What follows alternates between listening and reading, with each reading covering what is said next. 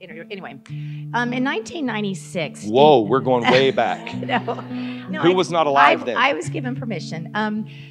Steve and I had 3 little girls.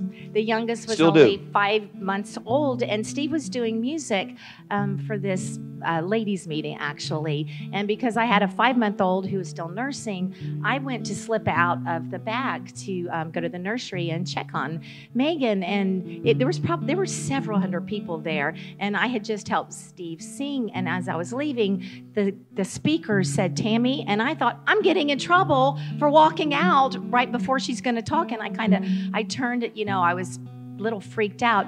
And she looked at me and she said, "Tammy, you're pregnant." I didn't even know it. And so with vision. Over the 300 people, I went, "No!" Because I had a 5-month-old little girl. And that was not on either one of our radars. But she said, "You're pregnant and it's a boy." So I was like, "Okay, I'll listen." Because, I had 3 girls, I'll listen since she said it's a boy. And so I turned around and she said, "I need you to come up here." She said, "You're going to have a son, and I'm going to give him a special gift. He's going to be musical, and he's also going to be very prophetic. He's going to be a man of God. Raise him well, because I have a plan of God for his life." And so that young man is David. And I wanted to tell that story to you because today is a significant step forward in what I truly believe. How old are you? 26? For the last 26 years, I have 4 kids. I'm sorry, I can't remember all their ages. But for the last 26 years, just as, being his mother and praying for him and the plan of God that he has for David's life, today just is a major day, and you guys are all here for a first, so you can go. Come over here between us, Dave. As most of you know, he is our student pastor, along with his wife, Corinne. Wave at everybody, Corinne. And she actually spoke this past Wednesday for the first time to the group. And from what I understand, she tried to get revival to break loose and send them running around the building and everything. But David may tell you the story of how this wound up happening today. But he is our student pastor, so it's good for you to hear what your kids are having imparted to them, and also these neighborhood kids. There are quite a number of young people, students that come on Wednesday night whose families aren't part of our church. So they're here every week. They vote with their feet, and their feet keep bringing them here every Wednesday. So it's an incredible thing to see. But we wanted to pray for him before he gets started. Lord knows I prayed enough this week, but now I just wanted to do it in front of all you guys. Father, we thank you right now in the name of Jesus that your hand is on David and his life. We thank you for clarity, purpose, focus, Father, as he listens to your Spirit today, as he's prepared, Father. Let him speak like there's nothing but the Spirit, but what he's prepared and what he's put in his heart, Father. We ask that it come out in such a way that it penetrates every listening ear and every receptive heart. We thank you for this day and what it begins in Jesus' name. Everybody in agreement say amen? Amen. All right, buddy. Well, this better be good, huh? How about that? Okay. Well, we're going to be in Psalm 89. So if you got your Bible, go ahead and turn there. If you're in Genesis, go right. If you're in Revelation, go left. But I'll say while you're turning, I had a difficult time trying to find where I was going to land and what I was going to talk about. I'm kind of at this in-between age where I'm somewhat removed from the student's age, where we give them really practical, applicable things to what kids that age go through, but I'm not yet at this wise adulthood, parenthood season yet. So in my own studies, I love theology, but I don't want to bring something confusing and deep that I would probably just butcher up here. So I think Psalm 89 will be a good place for us to jump out of and just talk about God a little bit, if that's okay. So we'll start in Psalm 89. I'll read the first just 9 verses. Then we'll pray and we'll get started. So, I will sing of the steadfast love of the Lord forever. With my mouth I will make known your faithfulness to all generations. For I have said, steadfast love will be built up forever, and in the heavens you will establish your faithfulness. And you, God, have said, I've made a covenant with my chosen one, and I've sworn to David my servant that I will establish your offspring forever and build your throne for all generations. So let the heavens praise your wonders, Lord, and your faithfulness in the assembly of the holy ones. For who in the skies can be compared to the Lord? And who among the heavenly beings is like the Lord, a God greatly to be feared in the council of the holy ones, and awesome above all who are around him. O Lord God of hosts, who is as mighty as you are, Lord, with your faithfulness all around you? You rule the raging of the sea, and when its waves rise, you still them. So let's pray. God, would you just speak to us this morning? We just want to know you deeper. We long to hear from you. Thank you for your word. Amen. So that starts off with saying, with my mouth I will make known your faithfulness to all generations. So clearly he's standing from a place where he full and wholeheartedly believes that God is faithful. And I want to point out verse 3 because I think that gives a little bit of an indication as to why he says that. So there's a direction, and not guidance, but direction, like cardinal direction in this. So he says, you, God, have said that I've made a covenant with my chosen one, and I've sworn to David, my servant. So he's saying God is faithful because God made a promise, and God is going to keep that promise. So I'm going to start here simply with the fact that God is faithful. Yep, so it's super deep and insightful, right? I would venture to say that most of us here would make that claim, and we would stand and we would say that God is faithful. But then, why do we struggle with faith is a good question. If we believe God to be faithful, what's the problem? Why do we wrestle with faith? Why do we wrestle with doubt? So I grew up in this church, and I was taught about faith. I was taught faith well. All the verses like we live by faith and not by sight. Without faith, it's impossible to please God. But so you tell a kid, hey, with faith you can move a mountain, and so you don't expect me to go home, sit in my room, and like directionally channel faith to try and move an action figure, right? Because I'll do that. So you go home, you sit there, you just lock in on Spider-Man or whatever, and you just like it's you got a Christian superpower when you got faith, right? So you're trying to move it, and nothing happens. So as a kid, you just brush it off, and you're like, well, I probably didn't have enough faith, maybe. Like, what is actually the aspect ratio of mustard seed to some internal force? Probably short. But then you get a little bit older, you hear all the stories of faith in the Bible, famously Peter for walking on water. And you're like, okay, well, this makes sense. Faith plus focus. He was looking at Jesus. Maybe that's the recipe. That's the formula. So I can remember many times in the summers with my friend who'd come over, we would like, dude, do you want to try it? I'm like, we're at the swimming pool. So we need to give each other a pep talk. It's like, dude, okay, how much faith do you have? I'm like, bro, I got a lot. I got so much faith, and I've like not asked for anything all year. Like, I'm just saving it for this. And you're like, okay, well, so we got that covered. Now we just got to, be focused, right? So you get to the edge of the pool, and you're like, okay, one at a time, because just one at a time. So I'm first. You can touch the water, right? And, water like will give a little bit before it breaks over your foot. I'm like, dude, I'm buoyant today. Like, I'm feeling good. But then you're like, well, no, I got to focus. It's Jesus. It's not me. So you get to the edge, and you're like, okay, faith, right? And you step out, and then what happens? A splash, right?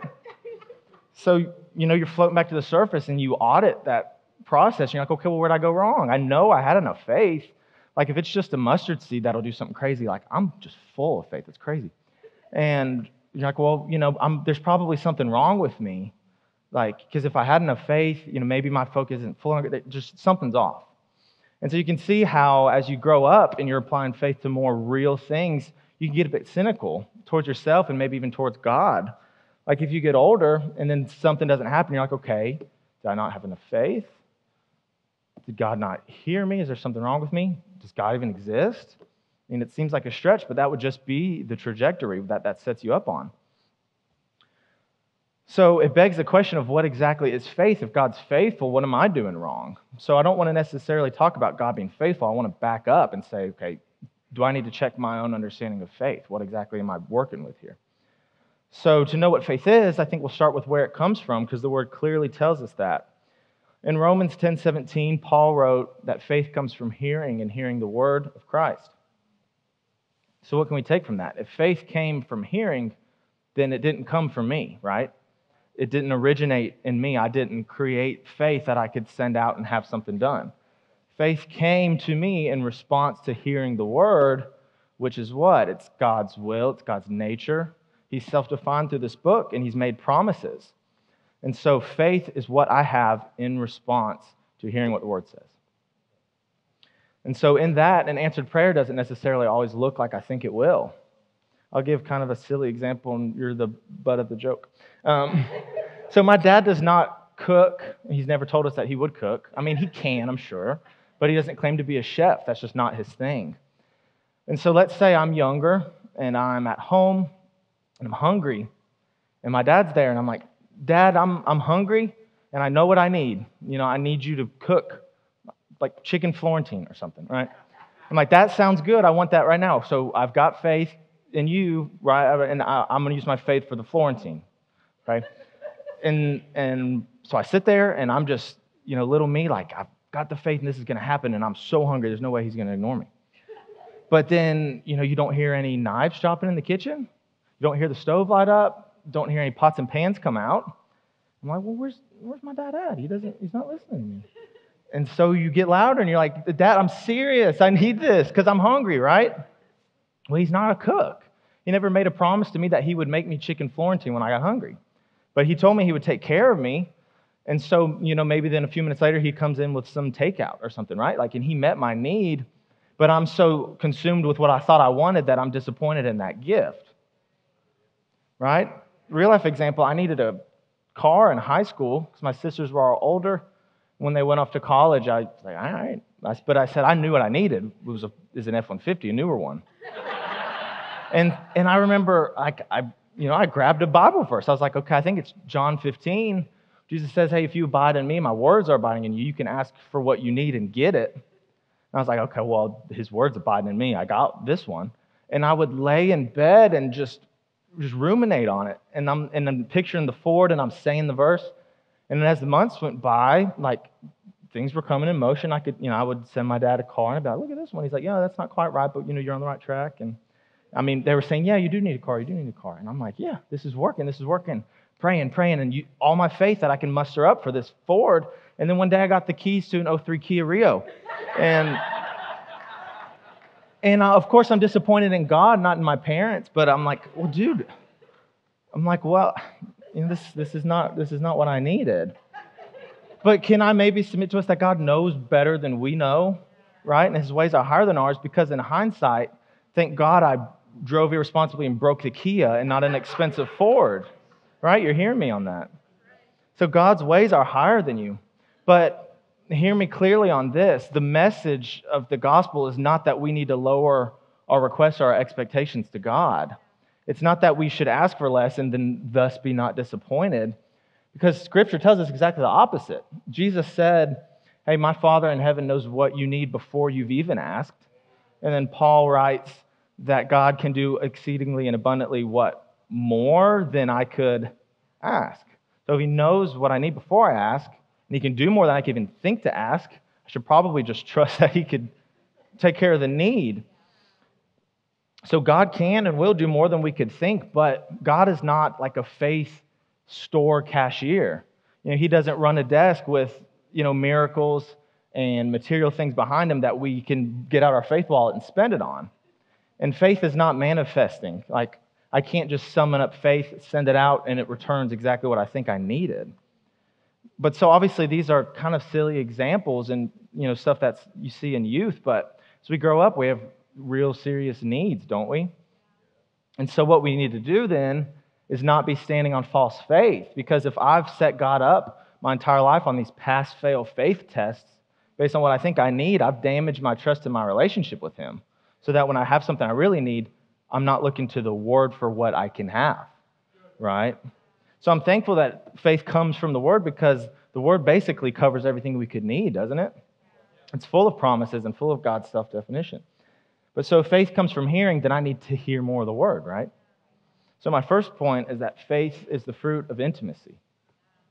So faith comes the better you know somebody, right? And that's not just the written Word, right? Do you believe that God's voice is still active?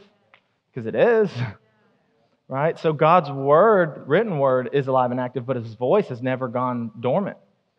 Psalm 19 says that the skies are declaring the glory of the Lord, and the heavens are proclaiming the work of his hands. And those Greek words there for those personified speech, it's not just talking about they say things, it's an eternal, not repetitive, but continuous, essentially a lesson on who God is and what he's capable of doing. And so I've wondered, with this example here, does anybody know someone who can just pick up in an instant, what song is playing, they could beat Shazam anytime? I saw this video, this girl, And they were just shuffling like the entire catalog of Taylor Swift, like as far back as you can think to the newest stuff. And before I could even tell you there was music on, like she knew by the duration of the silence from start to first, like what song it was. It was crazy. And people who can like look at art and just by brushstrokes, like discern, exactly who painted something because they're so well versed and studied in that person's handiwork that they would recognize it from anywhere. So if, like Psalm 19 says, day after day they're pouring forth speech, and night after night they're revealing knowledge, maybe I need to take a step back and grow in intimacy with God so that my ears are tuned to that frequency. Because I may stand and say, I have a need, but God did not specifically say what to do in this situation. Well, I'll tell you, He's willing to give you real fresh direction in a new word, but maybe we need to calibrate ourselves to be in that, that heavenly wavelength where we can pick up on these sort of things, because I don't want to, miss a sound if it's passing by my ears, but I'm not close enough with God that it's not catching my ears. I don't want to be in that position because God is always speaking. I want to look at Hebrews chapter 11. I didn't give the verses to it. If you're not familiar with it, probably from the second you started reading it, you would recognize it. Sometimes, it's nicknamed like the Hall of Faith, right? Because it just lists all these characters throughout Scripture who have stood in faith and seen things happen. I'm going to just cherry pick some verses and, we'll glean something from it. So, verse 7, by faith Noah, being warned by God concerning events unseen, constructed an ark. Verse 8, by faith Abraham obeyed when he was called to go to a place he was to inherit.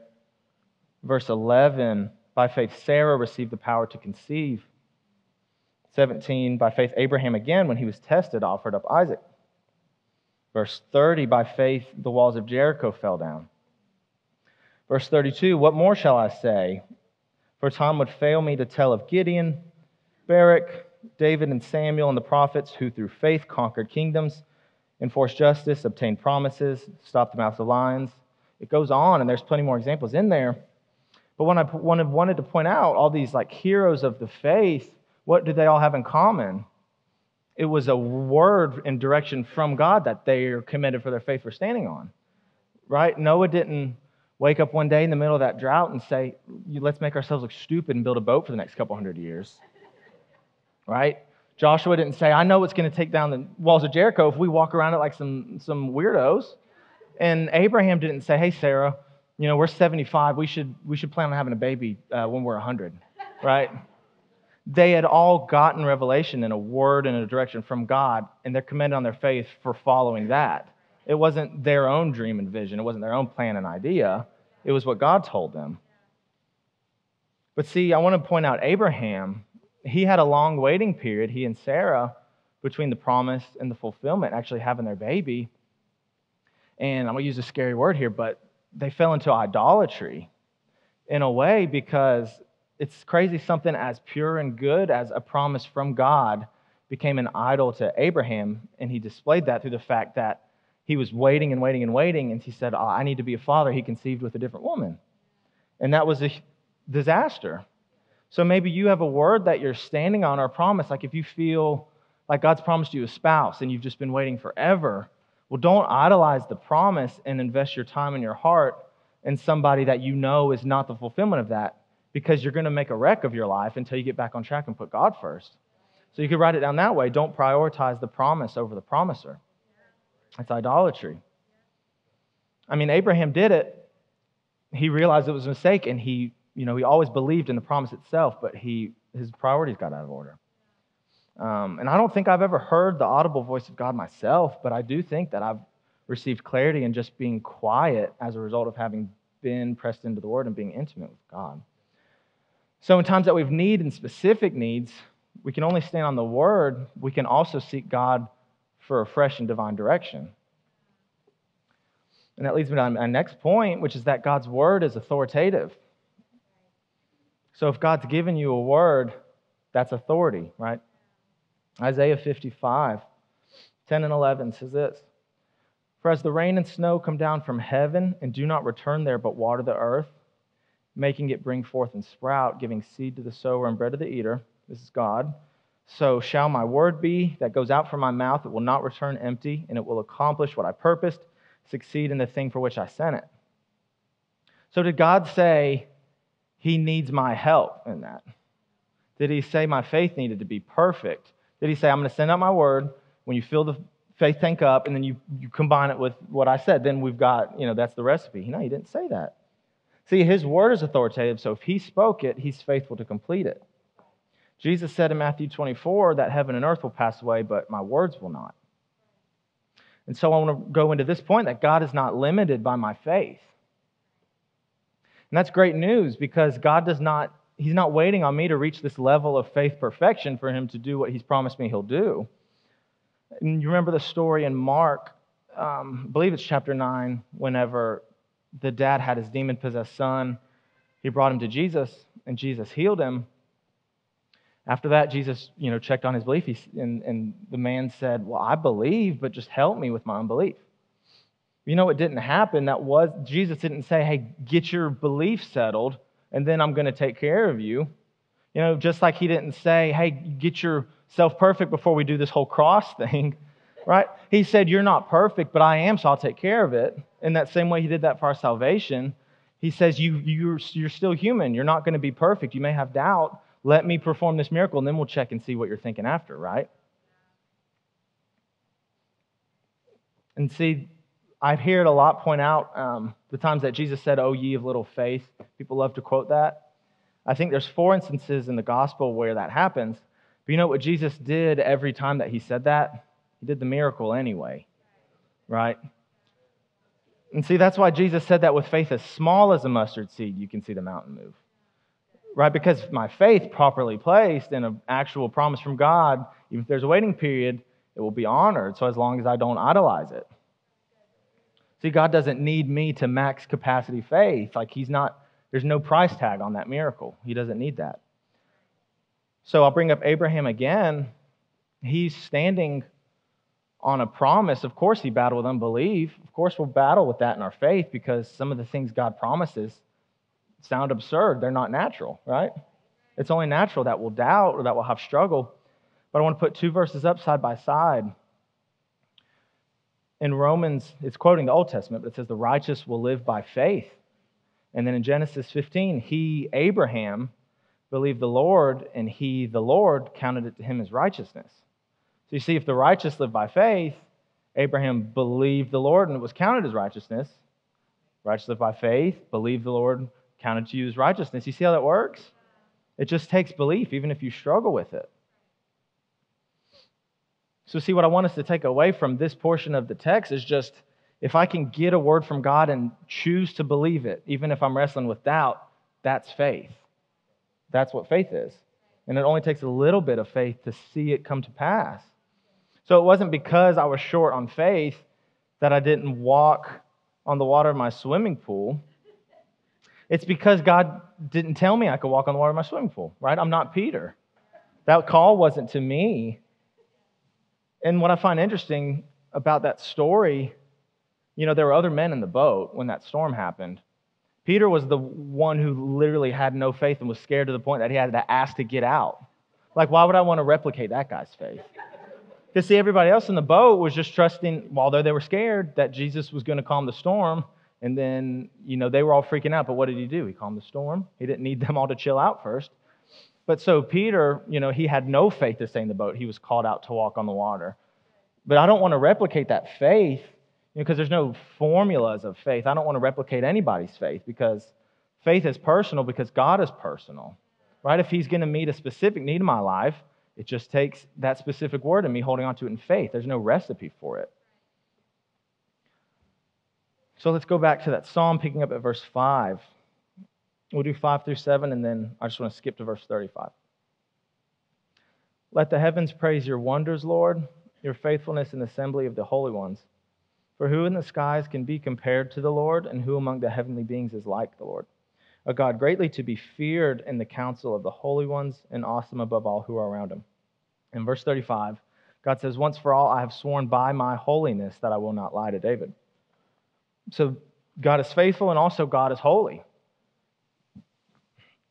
So if there was one word that you could use to describe God, I would argue that it's holy.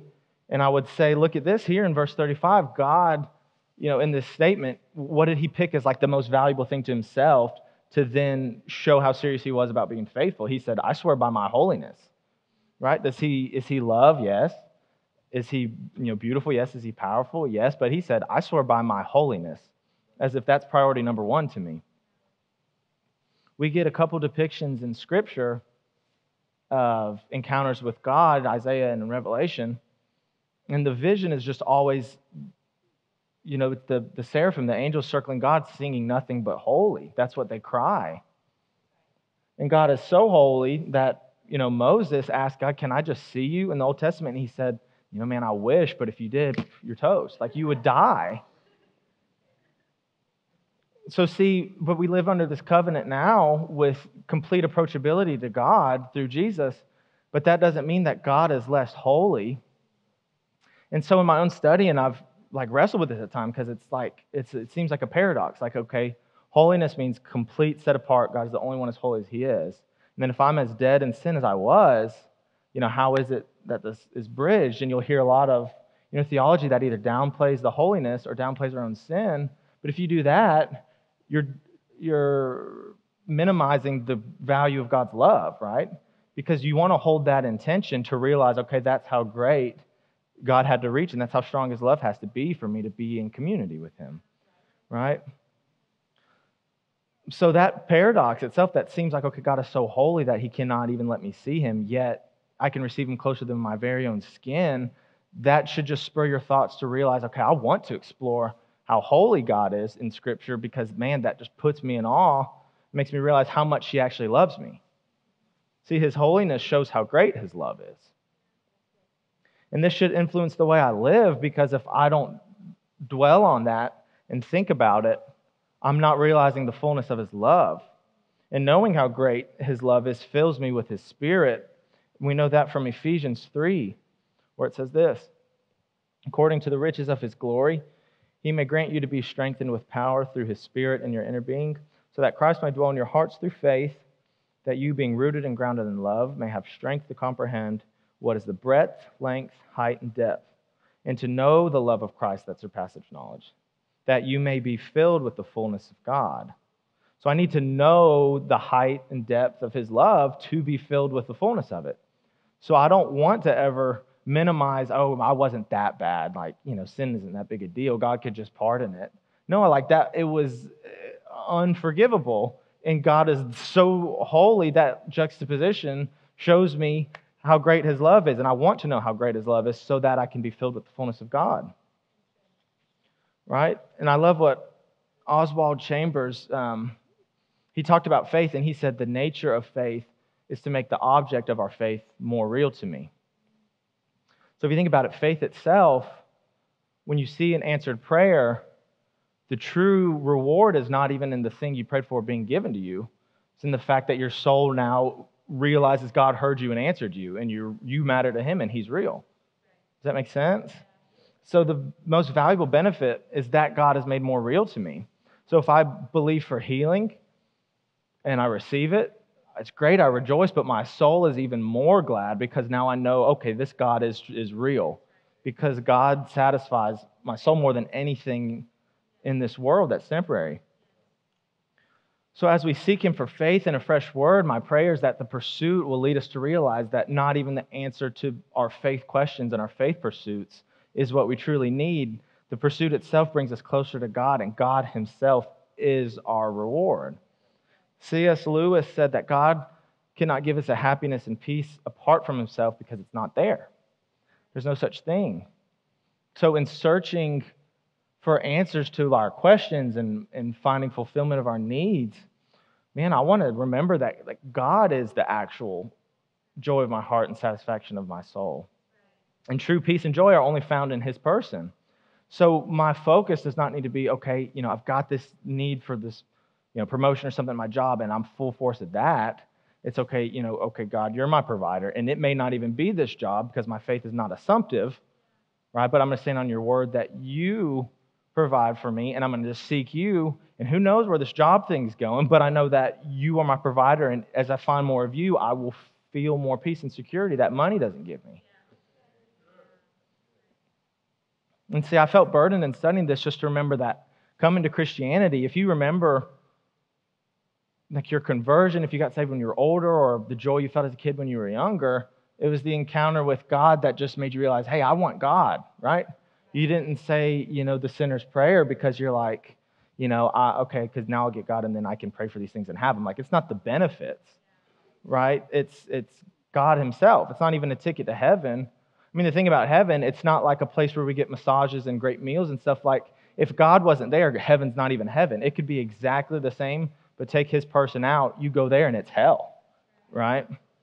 An old teacher of mine used to say it this way: we often see God as a means to paradise rather than paradise himself. So in my experience of faith, of proper faith, of not just, meditating on the thing I need, but the one who can actually fulfill the promise, I found that this genuine search of true faith leads me to remember that God is the only one who can settle me, and he is the prize and the reward. He's the only satisfaction of my heart. So just to sum all this up, hopefully it came together, but we need to seek God for faith. Jeremiah 29:13 says, you'll seek me and find me when you seek me with all your heart. See, to get all of God, we need to give him all of our own heart. Are we doing communion at the end? Yeah. And so I'll just conclude with this short prayer, and then we'll switch it over to communion. But God, as we seek you, in order to strengthen our faith, may we find that as we pursue you, you settle what it is that we're looking for. If it's security that comes through work or health, God, may we find that you are the only one who gives us true peace and that you fulfill our deepest desires. Lord, we love you and we thank you for your word. Amen. Yeah. Right there, Dave. Right now, they're going to pass out the communion elements. They're going to come down the aisles, and you're welcome to take communion with us. If you're a believer, man, that's what we celebrate. It is the greatest testimony of what has been done for us in our lives by God himself. It is the greatest picture of what love truly looks like when you hold these emblems, these symbols of Jesus' body and Jesus' blood. Here you go, David. Got one. And we're going to do this together. And I wanted David to stay here because I want him to pray over each of these as you guys get them in your hands. So from what I got from David today is, if you're trusting God for anything, if you're believing God for anything, be certain that the highest priority of your heart and life is God himself. You never know the direction or the avenue that God will use to meet that desire of your heart. God knows the desires of your heart, and Scripture says that he will give you the desires of your heart as those desires are aligned with his heart. Tammy didn't know it, but she was looking for somebody 6'4" with dark hair and a deep voice like this. She got me, and you know what she says all the time? I got the desire of my heart. She had a list of things. How many of you would agree she got the best thing she could get? Y'all think I'm being funny, but it's true. There was a guy that was pursuing her who actually played Jesus at PTL. Did anybody of you remember what PTL was back in the day? He played Jesus, and his voice literally sounded like this all the time. And he was about 6'7", I'm sorry.